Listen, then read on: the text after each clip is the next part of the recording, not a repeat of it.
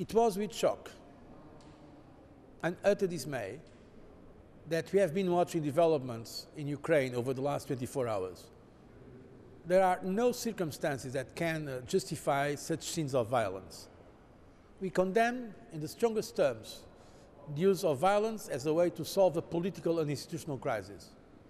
We believe the political leadership of the country has the responsibility to ensure the protection of fundamental rights and freedoms.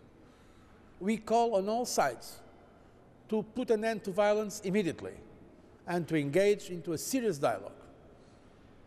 We believe that is the only way to respond to democratic aspirations of the Ukrainian people. As you know, the European Union has been offering a sincere assistance to facilitate political dialogue between all sides and also to de-escalate the situation. We continue to believe that we need in Ukraine constitutional reform, formation of new inclusive government, and also to create the conditions for democratic elections.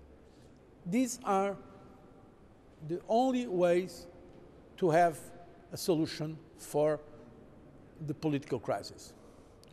We have also made it clear to Ukraine that we are ready to support Ukraine on its road for reforms, for democracy, for stability and for prosperity.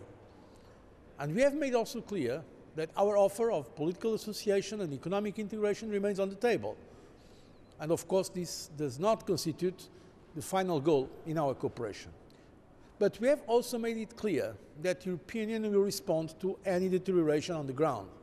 That's why we expect that targeted measures against those responsible for violence and use of excessive force can be agreed by our member states.